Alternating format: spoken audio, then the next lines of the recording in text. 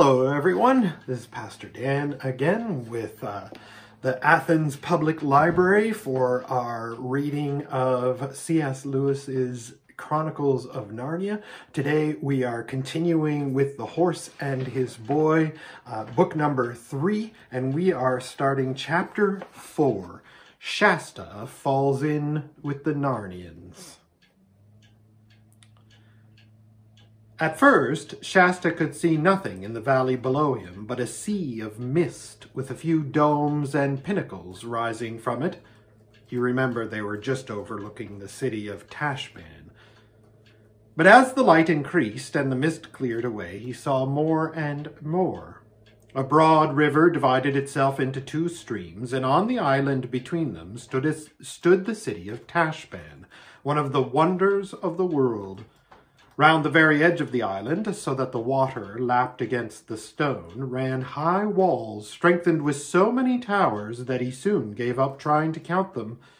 Inside the walls, the island rose in a hill, and every bit of that hill, up to the Tisrock's palace, and the great temple of Tash at the top, was completely covered with buildings. Terrace above terrace, street above street, zigzag roads or huge flights of steps bordered with orange trees and lemon trees, roof gardens, balconies, deep archways, pillared colonnades, spires, battlements, minarets, pinnacles. And when, at last, the sun rose out of the sea, and the great silver-plated dome of the temple flashed back its light, he was almost dazzled. "Get on, Shasta," Bree kept saying. The river banks on each side of the valley were such a mass of gardens that they looked at first like forest until you got closer and saw the white walls of innumerable houses peeping out from beneath the trees. Soon after that, Shasta noticed a delicious smell of flowers and fruit. About 15 minutes later, they were down among them, plodding on a level road with white walls on each side and trees bending over the walls. "I say," said Shasta in an awed voice, "this is a wonderful place." "I dare say," said Bree, "but I wish we were safely through it and out on the other side, Narnia in the north." At that moment, a low, throbbing noise began, which gradually swelled louder and louder till the whole valley seemed to be swaying with it. It was a musical noise, but so strong and solemn as to be a little frightening. "That's the horns blowing for the city gates to be open," said Bree. "We shall be there in a minute. Now, Erebus, do drop your shoulders a bit and step heavier and try to look less like a princess. Try to imagine you've been kicked and cuffed and called names all your life." "If it comes to that," said Erebus, "what about you drooping your head a bit more and arching your neck a bit less and trying to look less like a war horse?" "Hush," said Bree. "Here we are." And they were. They had come to the river's edge, and the road ahead of them ran along a many-arched bridge. The water danced brightly in the early sunlight. Away to their right, near the river's mouth, they caught a glimpse of ships' masts. Several other travelers were before them on the bridge, mostly peasants, driving laden donkeys and mules, or carrying baskets on their heads. The children and horses joined the crowd.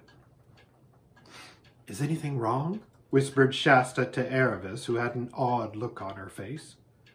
"Oh, it's all very well for you," whispered Erebus rather savagely. "What would you care about Tashbaan?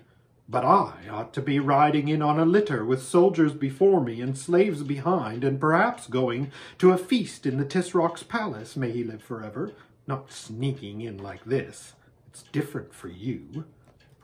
Shasta thought this all very silly. At the far end of the bridge, the walls of the city towered high above them, and the brazen gates stood open in the gateway, which was really wide, but looked narrow because it was so very high. Half a dozen soldiers, leaning on their spears, stood on each side. Erebus couldn't help thinking, they'd all jump to attention and salute me if they knew whose daughter I am. But the others were only thinking of how they'd get through and hoping the soldiers would not ask any questions. Fortunately, they did not. But one of them picked a carrot out of a peasant's basket and threw it at Shasta with a rough laugh, saying, "Hey, horse boy, you'll catch it if your master finds you've been using his saddle horse for pack work." This frightened him badly, for of course it showed that no one who knew anything about horses would make Bree for anything but a charger. "It's my master's orders, so there," said Shasta. But it would have been better if he had held his tongue, for the soldier gave him a box on the side of his face that nearly knocked him down and said, "Take that, you young filth, to teach you how to talk to free men." But they all slunk into the city without being stopped. Shasta cried only a very little. He was used to hard knocks. Inside the gates, Tashbaan did not at first seem so splendid as it had looked from a distance. The first street was narrow, and there were hardly any windows in the walls on each side. It was much more crowded than Shasta had expected. Crowded partly by the peasants on their way to market, who had come in with them, but also with water sellers, sweetmeat sellers, porters, soldiers, beggars, ragged children, hens, stray dogs, and barefooted slaves. What you would chiefly have noticed if you had been there were the smells, which came from unwashed people, unwashed dogs, scent garlic, onions, and the piles of refuse which lay everywhere. Shasta was pretending to lead, but it was really Bree who knew the way and kept guiding him by little nudges with his nose. They soon turned to the left and began going up a steep hill. It was much fresher and pleasanter, for the road was bordered by trees, and there were houses only on the right side. On the other side, they looked out over the roofs of the houses in the lower town and could see some way up the river. Then they went round a hairpin bend to their right and continued rising. They were zigzagging up to the center of Tashbaan. Soon they came to finer streets. Great statues of the gods and heroes of Calormen, who are mostly impressive rather than agreeable to look at, rose on shining pedestals. Palm trees and pillared arched gateways of many a palace Shasta caught sight of, green branches, cool fountains, and smooth lawns. It must be nice inside, he thought. At every turn, Shasta hoped they were getting out of the crowd, but they never did. This made their progress very slow, and every now and then they had to stop altogether. This usually happened because a loud voice shouted out, "Way, way, way for the Tarkin," or "for the Tarkina," or "for the 15th Vizier," or "for the ambassador," and everyone in the crowd would crush back against the walls, and above their heads Shasta would sometimes see the great lord or lady for whom all the fuss was being made, lolling upon a litter with which 4 or even 6 gigantic slaves carried on their bare shoulders. For in Tashbaan there is only one traffic regulation, which is that everyone who is less important has to get out of the way for everyone who is more important, unless you want a cut from a whip or a punch from the butt end of a spear. It was in a splendid street very near the top of the city, the Tisrock's palace was the only thing above it, that the most disastrous of these stoppages occurred. "Way, way, way," came the voice. "Way for the white barbarian king, the guest of the Tisrock, may live forever. Way for the Narnian lords."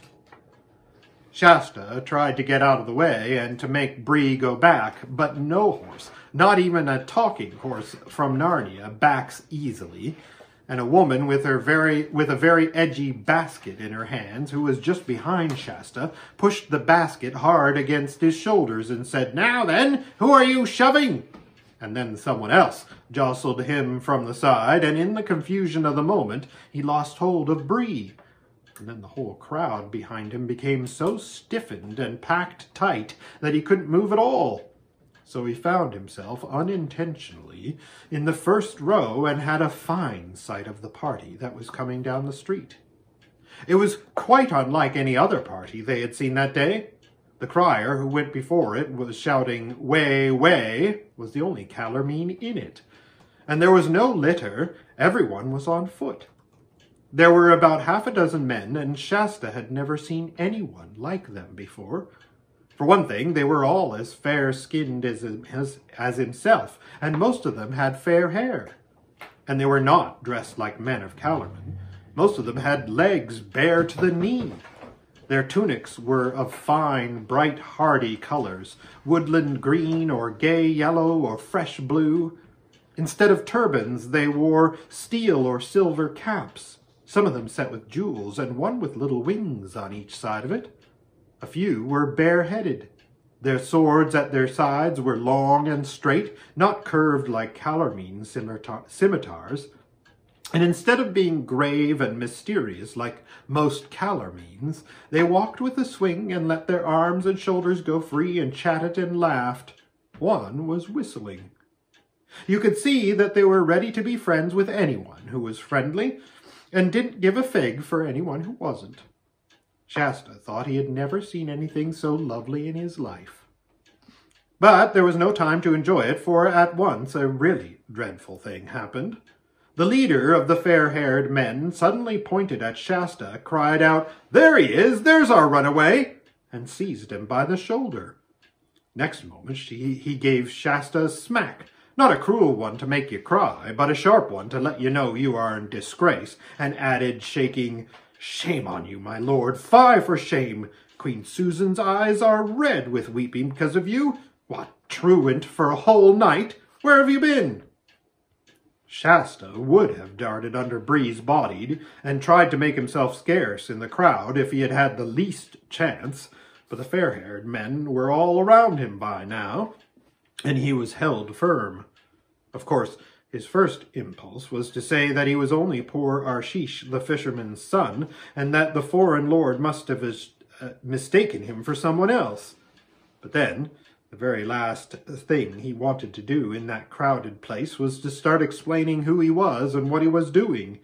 If he started on that, he would soon be asked where he had got his horse from and who Erebus was, and then goodbye to any chance getting through Tashban.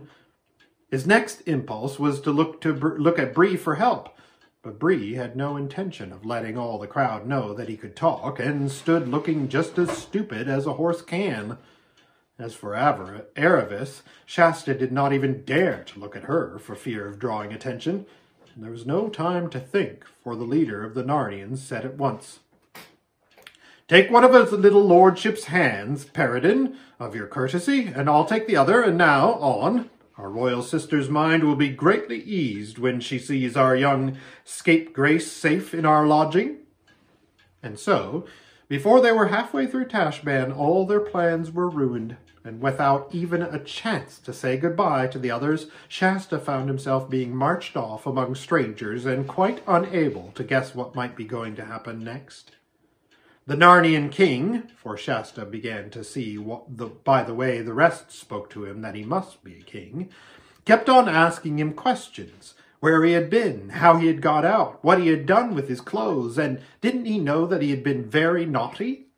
Only the king called it naught instead of naughty. And Shasta said nothing in answer, because he couldn't think of anything to say that would not be dangerous. "What? Oh, mum?" asked the king. "I must plainly tell you, prince, that this hangdog Silence becomes one of your blood even less than the scape itself. To run away might pass for a boy's frolic with some spirit in it, but the king's son of Archenland should avouch his deed, not hang his head like a Calormen slave." This was very unpleasant, for Shasta felt all the time that this young king was the very nicest of grown-up, and would have liked to make a good impression on him. The strangers led him, held tightly by both hands, along a narrow street and down a flight of shallow stairs, and then up another to a wide doorway in a white wall with two tall, dark cypress trees, one on each side of it. Once through the arch, Shasta found himself in a courtyard which was also a garden. A marble basin of clear water in the center was kept continually rippling by the fountain that fell into it. Orange trees grew round it out of smooth grass, and the 4 white walls which surrounded the lawn were covered with climbing roses. The noise and dust and crowding of the streets seemed suddenly far away. He was led rapidly across the garden and then into a dark doorway. The crier remained outside. After that, they took him along a corridor where the stone floor felt beautifully cool to his hot feet, and up some stairs. A moment later, he found himself blinking in the light of a big, airy room with wide-open windows, all looking north so that no sun came in.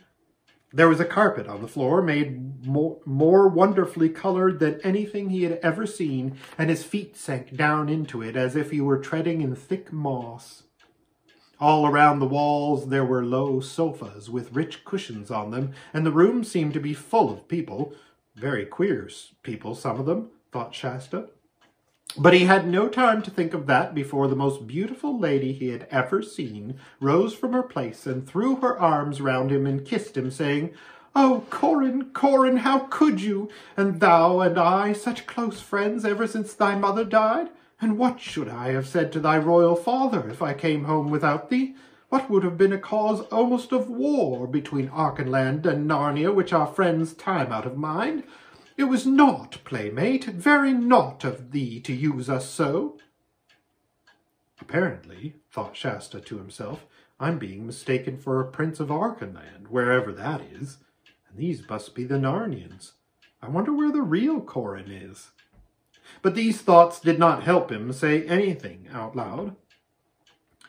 "Where hast thou been, Corin?" said the lady, her hands still on Shasta's shoulders. I don't know," stammered Shasta. "There it is, Susan," said the king. "I could get no tale out of him, true or false."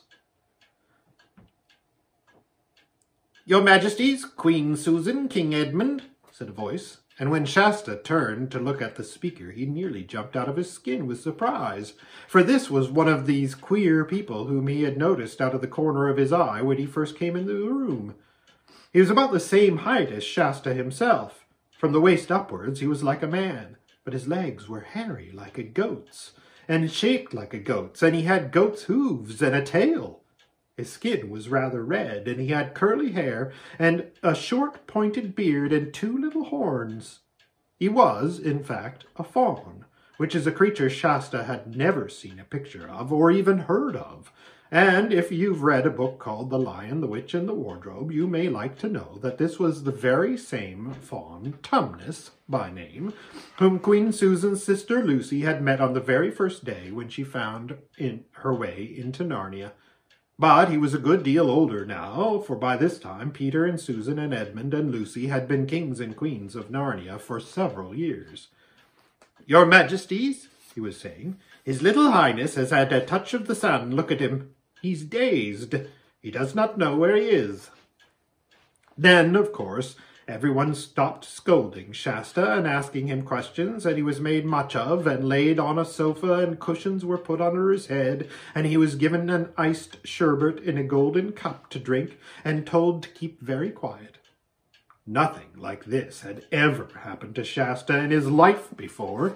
He had never even imagined lying on anything so comfortable as that sofa, or drinking anything so delicious as that sherbet. He was still wondering what had happened to the others, and how on earth he was going to escape and meet them at the tombs, and what would happen when the real Corin turned up again. But none of these worries seemed so pressing now that he was comfortable, and perhaps, later on, there would be nice things to eat. Meanwhile, the people in that cool, airy room were very interesting. Besides the faun, there were 2 dwarfs, a kind of creature he had never seen before, and a very large raven. The rest were all humans, grown-ups but young, and all of them, both men and women, had nicer faces and voices than most Calormenes. And soon Shasta found himself taking an interest in the conversation. "Now, madam," the king was saying to Queen Susan, the lady who had kissed Shasta, "what think you? We have been in this city fully 3 weeks. Have you yet settled in your mind whether you will marry this dark-faced lover of yours, this Prince Rabadash, or no?" The lady shook her head. "No, brother," she said, "not for all the jewels in Tashban." Hello, thought Shasta. Although they're king and queen, they're brother and sister, not married to one another. "Truly, sister," said the king, "I should have loved you the less if you had taken him. And I tell you that at the first coming of the Tisrock's ambassadors into Narnia to treat of this marriage, and later when the prince was our guest at Cair Paravel, it was a wonder to me that ever you could find it in your heart to show him so much favour. That was my folly, Edmund, said Queen Susan, of which I cry you mercy. Yet when he was with us in Narnia, truly this prince bore himself in another fashion than he does now in Tashbaan. For I take you all to witness what marvellous feats he did in the great tournament, and Hastelude? Well, that's a word I don't even know. And Hastelude which our brother the High King made for him, and how meekly and courteously he consorted with us the space of 7 days. But here, in his own city, he has shown another face. Ah, croaked the raven, it's an old saying, see? See the bear in his own den before you judge of his conditions. That's very true, Swallowpad, said one of the dwarfs. And another is, come, live with me, and you'll know me. Yes, said the king, we have now seen him for what he is, that is, a most proud, bloody, luxurious, cruel, and self-pleasing tyrant. Then in the name of Aslan, said Susan, let us leave Tashbaan this very day. There's the rub, sister, said Edmund, for now I must open to you all that has been growing in my mind since these last 2 days and more. Peregrine, of your courtesy, look to the door and see that there is no spy upon us. All well? So, for now, we must be secret. Everyone had begun to look very serious. Queen Susan jumped up and ran to her brother. Oh, Edmund, she cried, what is it? There is something dreadful in your face.